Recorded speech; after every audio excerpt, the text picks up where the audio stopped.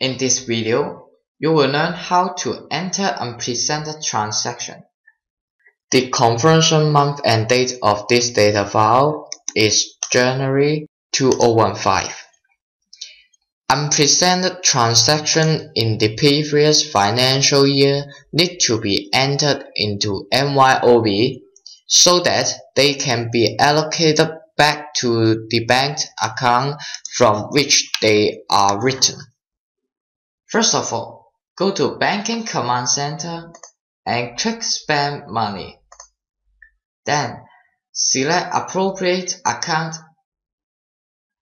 After that, enter the check number as 003563. Then type in the date as the 1st of January in 2015. Then type in the amount as 1000. After that, type in the memo as opening balances.